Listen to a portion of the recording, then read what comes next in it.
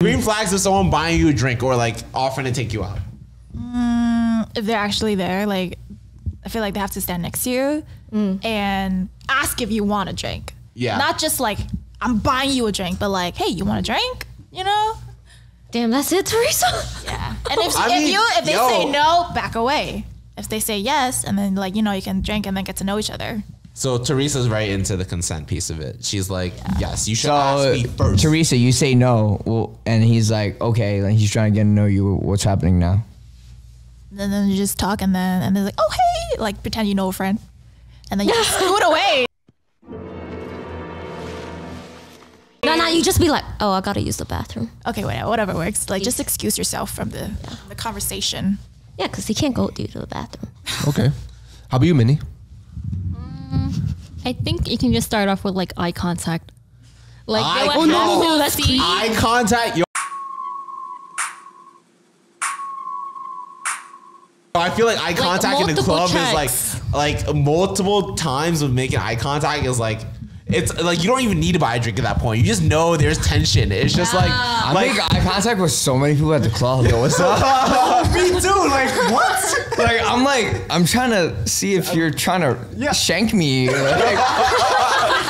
guess it's a little different for the ladies, but like like if it's from a guy and a girl, not like guy and guy, because you're gonna get in a fight. Yeah, that's true. That's true. I'm trying to make sure a girl's not trying to shank me too. The fuck? But yeah, so between a guy and a girl, right? You making eye contact. Then what in happens? the club. Well, you're gonna have to catch them looking at you at the same time they're looking at you. Okay. How many times they gotta look at you? Yeah, first? How many times? I'm curious. That's a great question. I don't know. Like, Kelvin's gonna go out and hunt, and he's gonna count next time. He's That's the fourth time she has to know. She wants me. She wants me. I swear, because like Friday when I went out, Yeah. I had a lot of eye contacts, but I was just so confused. Like, Ooh. Say ooh. I'm like I don't even know the message. Like, it's just I'm looking at somebody, and then like they look back, and then I look back, and then, but then they're like over there, all the way over there. Like, you know. Was she whispering to her friends? Was she hiding somewhere? Like, what were her body She's trying to be actions? shy, bro. Yeah. I'm not gonna lie, that's how I felt too, and I was like, oh my god, do people know me from this podcast? No, but like for the girls here, like if you girls were making eye contact with a guy at, let's say, a bar or club, how long of eye contact or how many times do you have to look at the person before it is like a green flag for them to come over to talk to you?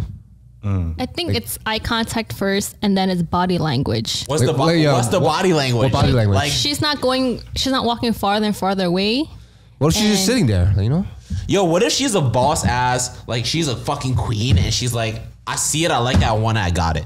Like, what if she's like that? Like, I you heard- say it sounds like she's mad. Like you're making out. Oh, I mean, you know, this is your experience. So maybe that's wrong. This is something I heard. Your Okay. toes will face the person that you're trying to. that's Bro, true. You looking at toes out here, bro?